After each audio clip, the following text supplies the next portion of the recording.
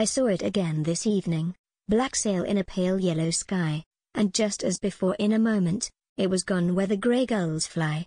If it happens again I shall worry that only a strange ship could fly, and my sanity scans the horizon in the light of the darkening sky. That night as I walked in my slumber I waded into the sea strand, and I swam with the moon and her lover until I lost sight of the land. I swam till the night became morning, black sail in a reddening sky. Found myself on the deck of rolling ship so far where no grey gulls fly. All around me was silence as if mocking my frail human hopes, and a question mark hung in the canvas for the wind that had died in the ropes. I may have slept for an hour, I may have slept for a day, for I woke in a bed of white linen, and the sky was the color of clay.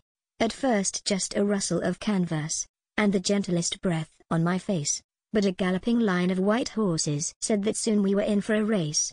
The gentle sight turned to a howling, and the grey sky she angered to black, and my anxious eyes searched the horizon.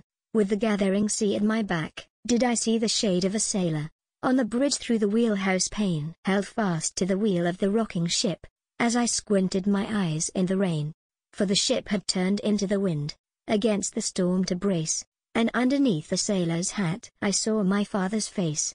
If a prayer today is spoken, please offer it for me, when the bridge to heaven is broken, and you're lost on the wild, wild sea. Lost on the wild, wild sea.